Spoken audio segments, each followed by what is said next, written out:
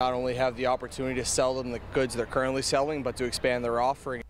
And new tonight, there is a push to expand liquor sales here in Pennsylvania. Right now, only beer and wine can be sold at grocery stores and gas stations. But tonight, Serafina James found out why a state representative from Washington County wants to change that.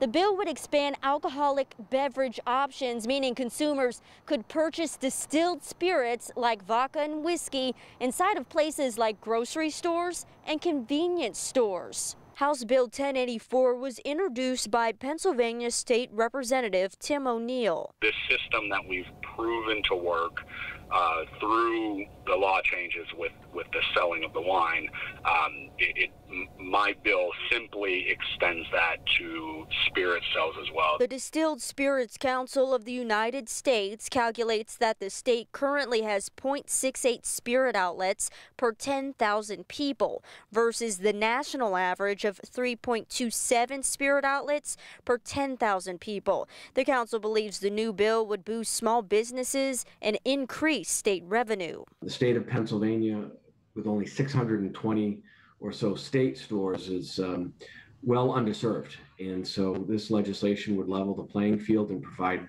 greater shopping opportunities for the Pennsylvania consumer. Early in the pandemic, when state-run liquor stores were shut down, some Pennsylvanians crossed state lines to purchase alcohol. Over the phone, O'Neill explained that the proposed legislation would prevent this from happening in the future while still working in conjunction with the Pennsylvania Liquor Control Board. These restaurants, these R license holders would be required to buy their spirits through the state store system. Some consumers tell me they hope the bill passes. I'm sure that if it was available in the liquor or in the grocery stores, I'm sure I would use it. It makes most sense. It's better for the consumer. Being able to walk into any store, it allows them to not only have the opportunity to sell them the goods they're currently selling, but to expand their offering and increase their bottom line. While others say the new legislation would lead to dangerous consequences. I would not be excited for it. I feel like when people get liquor, they get more confidence in themselves, and I feel like to make that easier to accessible, I feel like more crime is committed when there's liquor, so I would vote no for that. In Pittsburgh, Serafina James, Channel 11 News.